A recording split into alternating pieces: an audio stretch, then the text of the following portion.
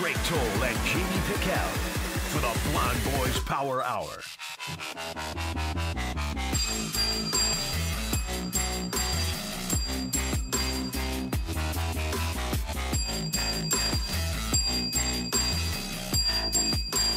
Welcome back into the Petty Clinic Low T Bears Den. Happy Tuesday, folks. It's parade day.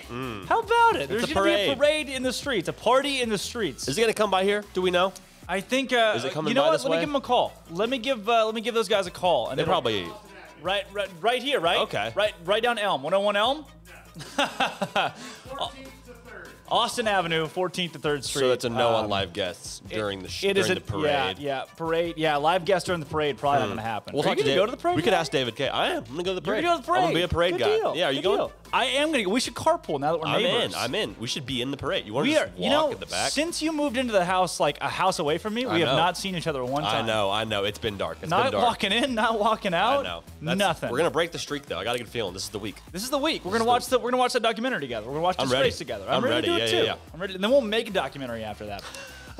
Okay, so one of the things that I saw this morning, and it was a big part of Armstrong's Minute today, is the transfer portal. You're currently looking at nearly, if not more than, I think it's up to more than, 2,000 players in the transfer portal. Matthew Postins was telling us about it yesterday, the amount of players that are in the portal right now. Yeah.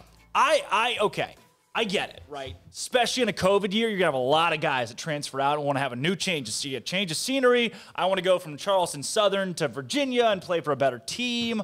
But 2,000, no regulation. It's unbelievable. And I think that is the most classic example we can see of human nature being the grass is greener. Like even if the slightest thing is wrong in your program or you don't feel like you're playing enough, you want to get more NBA looks. Like if you have just even the most slight reason to leave and to go to what you would think is a better situation, you are now fully equipped to do that. And so that's why we're seeing so many kids in the portal, because you're 18, 19 years old. Everyone in your family is telling you, hey, you can go make a whole lot of money pro. Why don't you do that? And this team is going to help you do that. That team's going to help you do that. So I think we're seeing selfishness really rear its ugly head, unfortunately. But the worst part about this is there's going to be so many kids without a spot. Kids are going to go into the portal and be just, I mean, that's going to be it. That's going to be their career. Like, unless you average 17 points in the Horizon League, you know, Yeah. you're going to have to be like, oh, I was all first team, all conference in the Horizon League, had 17 points and eight assists. Like, all right. 1,000,000%. You've probably got a Power 5 spot left for you. But if you are in the Horizon League and you average 6 points for your team, came off the bench and had 2 assists and a board,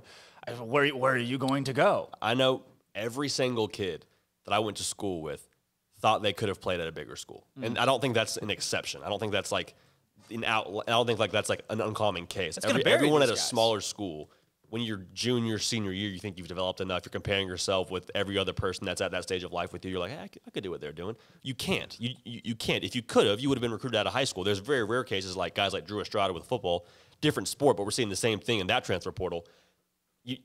What you have is what you're working with for the duration of your college career, because everybody else is developing at the same pace, typically. How about this?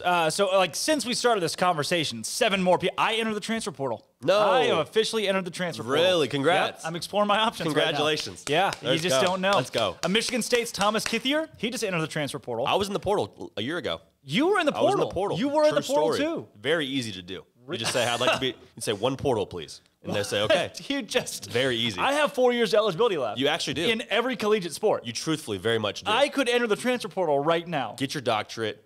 Drake Toll in the transfer portal. You heard it here first in Uptempo. I would have as much of a shot at playing Division I college basketball as some of these guys that have entered the transfer portal right now. Some of these guys. Texas A&M Aggie forward Jonathan Aku is in the transfer portal. He made 10 starts last season, which they only played like 11 games. So, I mean, hats off to that guy.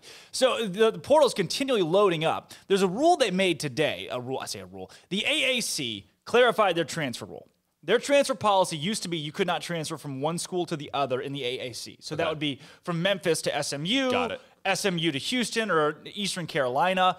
And now that rule's off the table. They now are going to allow transfers across the conference, intra-conference transfers. Is that a 1-year thing with COVID, or that's just period. open They season? have eliminated their intra-conference transfer policy. Can coaches block that? No, Really? I mean, you can't. Like, if Bob Bowlesby comes out and says, "I'm Bob Bowlesby, the commissioner of the Big 12," and I say this, the coaches can't be like, "No, veto." Really? No power. Interesting, because No there's a lot going on right now. Oklahoma with Lincoln Riley and one Right. of his quarterbacks. Chandler And Morris. That's a big deal. So Chandler Morris, whose dad, Chad, is now the head coach at Allen High School. Yeah. That's here and there. Yeah. He transfers from Oklahoma to TCU. Right. And He wanted to. Lincoln Riley was like, no, you Yeah. can't do that. You can't transfer from conference team to conference team. We're not about to play against you. Right. And you know our playbook. Right. This is his third school now in 3 years for Chandler Morris. And will he see the field? He saw it a little bit for Oklahoma. But then the question arises, with the prominence of the transfer portal right now, should guys be able to go from school to school within their own conference? I think yes. Without penalty. Yes, with the caveat of you have a coaching change. Because I think it is very much dirty when a coach will sign a kid on that Tuesday, whatever it is, that Thursday or Wednesday, he's taking a job. I had a good friend of mine committed to UCLA the next day. The linebacking coach, which he had committed to play for, is gone. And he's like, why just sign this piece of paper that legally binds me to be at your school for the next, at least the next year? And so for a coach to have the flexibility to get out of Dodge and for a player not to, I have an issue with that because these are the kids that, I mean, it's their livelihood too. It's these kids that are trying to get an education and potentially play professional sports. So I think the caveat would be if your coach leaves, let's open up and have a flexible conversation. Let's have some common sense and reason with these kids that, hey, this isn't what I signed up for, so let's talk about it. Who regulates that? Who at the NCAA has got to be like, okay, your coach left, all right, because there's a guy, a guy that I call. Hey, worst case scenario, my mom's got cancer. I want to move from West Virginia to UT Austin because my mom has cancer. I want to be closer to her but still play college basketball, and the team wants me, right? There's a guy at the NCAA that says, hey, clear your waiver. You're good to go. Right. Don't worry about it, right? Yeah. Who's the guy now that's like, yeah, my coach left? Yeah, You know, I have like no idea. what now you got to look at, okay, what are the shock waves that sends across college basketball when that becomes your hey, this is what has to happen for you to do XYZ. Yeah, logistically, I have no idea. Like, there's so many things that don't make sense Is about that above it. our pay grade? Yeah, way above my pay grade, for sure. But, I mean, in terms of what you're having to deal with, let's just use common sense. Like, these coaches can get a Dodge, and why can't these athletes? And so I understand there's logistical nightmares that go along with Well, it. the athletes can. I don't know. Why are you saying that? The athletes can get out of Dodge. If you lose that- There's literally no holds bar. You can do whatever you want You in the lose transfer your portal right eligibility. now. No, you don't. Yes, you do. No, you don't. 100%. Not anymore. Not at With the least this AAC, year. with COVID. I'm saying Right now. conventionally. Okay, conventionally, all right? Yes. I'm saying right here, right now, right? Like this season 2, Mm-hmm. should it be waived that athletes can or can't should athletes be able to transfer intra-conference this year in now? a COVID year. In this year right now. In a COVID year, I'm on board with that. In a Okay, COVID year. why? Because I think COVID has lent itself to so many extenuating circumstances, and we've made exceptions for so many people that we haven't before. Like, this is a year that we will have an enormous asterisk next to for a number of reasons. I don't know if you put it next to the competitive aspect, but in terms of, you know, what happened with sports this year is unprecedented. We had guys declare for the draft, get an agent, and then come back.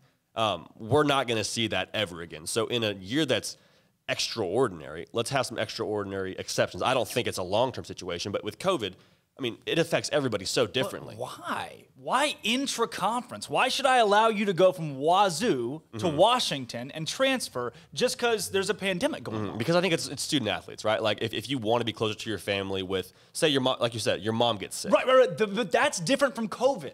How, though? How? Because okay, COVID's literally an illness. But my mom has cancer, or say that like anything that I need to move back home close to my family. That it doesn't have to be COVID related. I would assume most of them aren't COVID related. Right, and I think that's why I would vote yes, because there's so many different scenarios that COVID then opens the box to, right? Like, there's so many things that, like, we can't account for. I don't know your parents' situation. I don't know your mom's situation. I don't know what your sister has going on or what you have. I mean, But that's guys have every different year. genetic things. Right, but I think in COVID, it's like, okay, this is the one thing we know for sure is going on and for sure is impacting all of you in some way differently. How much, we don't know, but at this point, it's like, okay, call it a wash, transfer where you want to transfer. It's not going to happen again, but in a COVID year, I'm like, I get it. Like, I can't relate to what that's like for John Jones from UCLA and what that's like for him with his mom. You think John dad, Jones and is going to sister. transfer?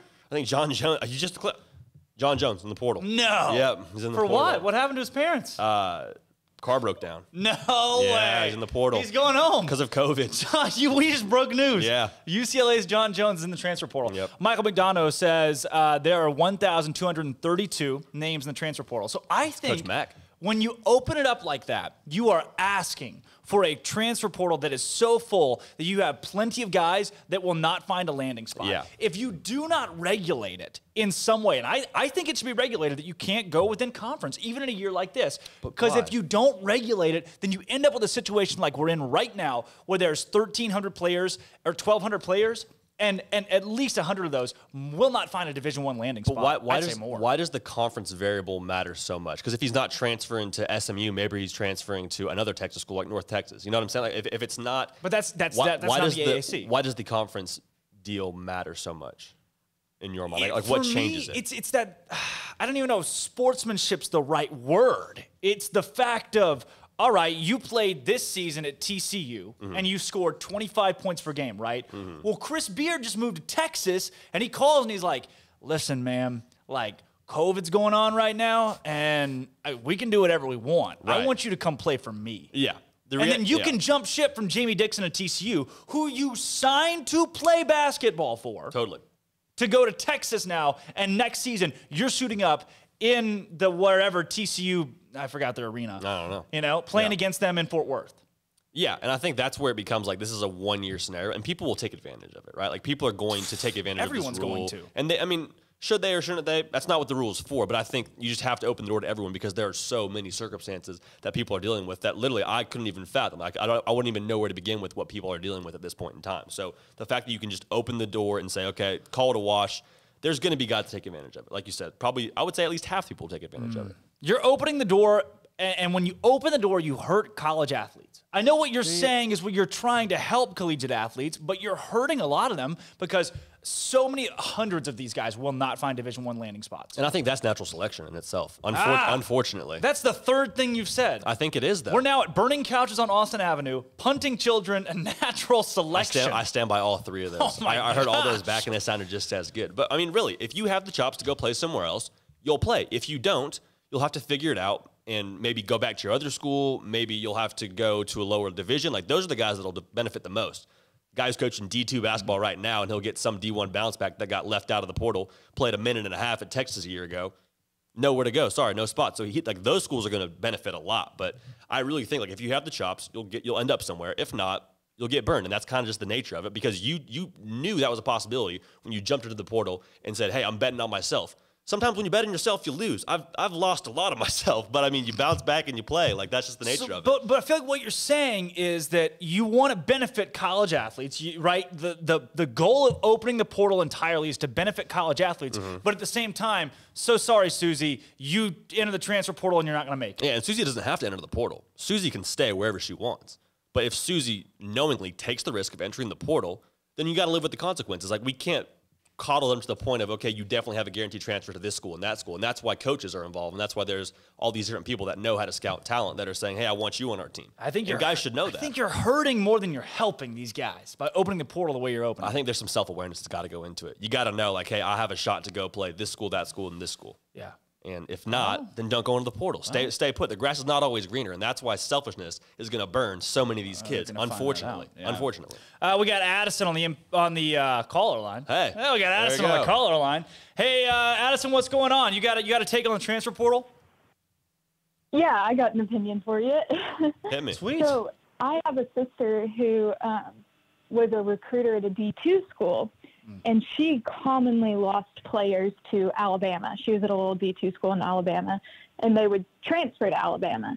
So what is y'all's take on that, like going D2 to D1? Because, you know, some schools have to work really hard to get those players to come to them. Yeah. So what's your take on that? I'll start in saying I think that's a matter of who do you want to benefit? Do you want to benefit the Division II institutions, or do you want to benefit the collegiate athletes in the way you design these rules? Do we build this to help programs sustain, especially the D2 level, which I think is different than Division I, especially from a revenue standpoint, what the NCAA is looking at, or do we want to, hey, let's help out these athletes that want to chase their Division I aspirations? What do you think? Completely.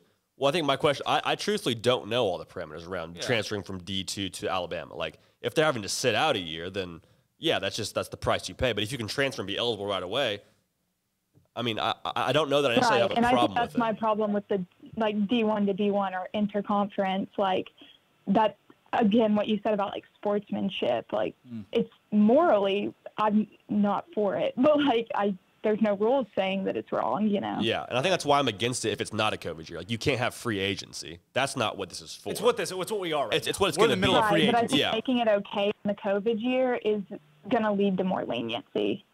Interesting. I think so too. Again, like Michael McDonough said that. He said it's a trial run for the NCAA. I think they're going to see this, and the NCAA is going to say, hey, trial run was great. We're going to make money off of this. Let's just leave it. You know, it hurts the institutions, but maybe it helps some athletes, and maybe it helps us make money. I think that's what you're going to get. Yeah. Addison, Right. The NCAA will always pick that over the absolutely. It's business. Revenue. It's money. It's a money talks. game. Yeah. Addison, Bear Games question of the day. If Baylor could have any player in the country transfer to play basketball for them, who would you want? Oh, boy. Okay, well, I'm an Arkansas native, so I'm going to give y'all Note, but before he sees anyone, like, for therapy. Wow. Yeah, J.D. Note is kind of crazy. We got J.D. Note from Arkansas. Yeah, y'all can have it. We're taking him. He played well. Addison, are you fighting 50 first graders or 25th graders? 51st graders. Yeah. Yeah. Easy. Fifth graders and first graders aren't that different in size. I just Dude, don't think so. You'd be surprised. There's a fifth grader with Well, mustaches. I'm closer to the size of a Probably. fifth grader than a first grader, so Hey, Addison, thanks for your call. thanks. Bye. All right, we're going to hit Scott right here. Scott, you've got some talks on the regulation of the transfer portal. What's going on, Scott? Hey, yeah, so I was listening to your conversation. I think that, getting too much regulation is just going to, it can be a real problem. And we've seen how some of these, waivers and stuff have been in the past, especially with football players. One guy moves because his mom is sick, but he actually moved further away. That didn't make any sense. And he got waiver to, play immediately. And then another guy's mom is sick and he moves closer and he didn't get his waiver and he has to sit out for a year. Yep. So I think, putting it too much into people's hands and making it subjective, it makes it a problem. But one thought I had is, what if you limited, we're talking basketball here, so what if we limited the D1 programs at least, because they have all the money and all the power and all the clout. So what if we limited them to just like 5 a year, 5 transfers a year? Is that basketball? And then they've got to be really slow. 5's a lot. 5 feels like a lot. Yeah, Florida just got their 4th. Are you want basketball limit to 5? Yeah, basketball limit to 5 or less. It could be 3, but I don't want to be too choked down. I mean, Baylor, to be honest, we've really benefited from the transfer portal, and we've taken a good number, as we saw. So maybe 3. Maybe 3 is the number. But if you just made a blanket number nobody could exceed, then I think that would help a lot, personally. Wow. I think, Scott, then you got where you're going to have the cap in the transfer portal that, like, hey, there are only X amount of spots on Division I teams. So by the time, like, John Jones wants to transfer from UCLA, like, hey, no, we're full. Like, this is the max amount of guys that can move around. So at that point, then you're looking at two, like, oh, everybody's full. I'm the last guy. There's one spot left at Old Dominion. I got to go to Old Dominion. Yeah. Oh, there's no good way to do this. I mean, there's the scholarship cap, too, which I think helps you out. Yeah. But I think one thing that we're not considering is the transfer portal doesn't automatically make your team better. Like, you can get guys in the transfer portal, and it can hurt you. For example, if Baylor misses on Butler, misses on Chama Chachua, like if they miss on a lot of these guys, they bet a lot on the transfer portal, and they won. But you can see other programs bet a lot on the transfer portal, and you'll lose. Yeah. So I don't necessarily have a problem with the activity. I have a problem with the reasons that we're allowing kids to transfer or not to transfer. Like, the adults are running the show, and I think a lot of times they're missing the mark on what the purpose is to have a transfer portal. Yeah. Well, I think another problem you guys were talking about, not being able to transfer, not being immediately eligible, especially in conference. On one hand, I can get where you're coming from, but on the other hand, do you see that in the NBA? I mean, guys go from 1 week playing with a team, the next week they're playing against. Yeah. I I kind of feel like if we're really setting these guys up and we're trying to be NBA light or, the junior league, we have a hard time, I think, saying, oh, well, you can transfer from ACC to Big 12, but you can't go Big 12 to Big 12, and you got to sit out 2 years or whatever. But the other thing I was going to say is this really comes into play also on the football side of it with the transfer portal. Of course, you couldn't limit it to 5 there, but, if you want to reduce the number, I think the D2 programs, as your previous caller was talking about, leave them wide open. They can take as many as they want. Guys can find a place there because they need a lot of help, quite honestly. But if we could limit the D1, because they have so much advantage by all the contracts and the eyeballs and everything else, limit them to how many they could take a year, I think you'd see fewer and fewer guys entering the transfer portal. And I don't know. I think it might regulate itself. I think that's a start. That's a start because you got amateur athletes. You want to keep that amateur in comparison to the NBA being a business. You don't want the NCAA, the college programs themselves, the players. You don't want the players to be a business. We got to roll quick here, though, Scott. Baylor could have any player out of the portal. Who would it be for you? Oh, man, Cade Cunningham, but I'm sure he's NBA bound. So, man, I don't even know. Keep the guys we have. Keep it here. There you go. And if you would you fight 50 first graders or 20 fifth graders? I want the fifth graders. Really? Big 50. That's a horrible. I have kids, man. That's just a terrible question. Listen, we don't make the questions. We don't There's make the questions. 20 fifth graders, 50 first graders. You got to do something. You got to defend yourself here. I'll take the fifth graders as long as they're Al-Qaeda. Yes. Boom, up top. I'll high five you because you're my friend, not Fifth because I graders agree. done. Thanks for your call, Scott. Okay, bye, Scott. Thanks, Scott. Richard, I saw your call there. We're almost out of time, though. We got to roll through Dead or Alive here, Armstrong. Do we have the Dead or Alive music? Dun, dun, dun. All right, Dead or Alive today, number 1.